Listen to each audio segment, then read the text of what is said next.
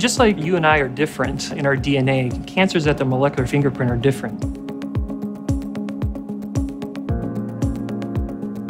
If we take two tumors from the same patient, when we look at their molecular makeup, each cancer is unique, and we have to attack each cancer based on those unique differences.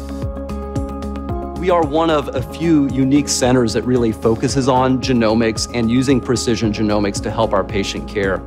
The genome is simply a blueprint that is in every cell in your body. And what we've learned is that you can get typos or mistakes in the blueprint, which we call mutations. And that's the essence of cancer. So our hope is to really capitalize on this technology to understand where the typos are happening. We hope that that tells us a little bit about why the cancer became a cancer, but more importantly, may teach us a little bit about weaknesses within the cancer so that we can identify drugs that will specifically target those typos and give us a more efficient likelihood of curing it. Genomic technology has been moving at a breakneck speed. The first human genome took 15 years and $3 billion to complete. Today, if you go to our laboratories, we can complete a genome in a few days for a few $1,000s. We hope that the product of our research is where cancer patients will have a choice to a multitude of drugs, a multitude of therapies to stop their cancer. Quality of life is an important parameter for our cancer patients.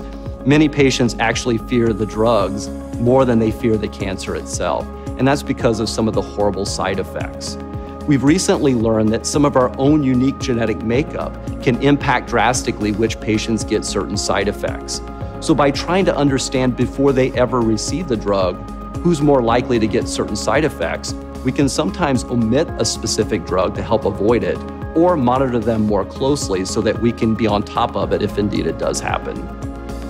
We offer the best genomic panel in the country in terms of our comprehensiveness. Each patient is deliberated by a multidisciplinary tumor board made of experts of 20 to 30 distinguished faculty, oncologists, scientists, pathologists, surgeons, nursing, pharmacists who work together to be able to come up with the best plan for each patient's genetic makeup.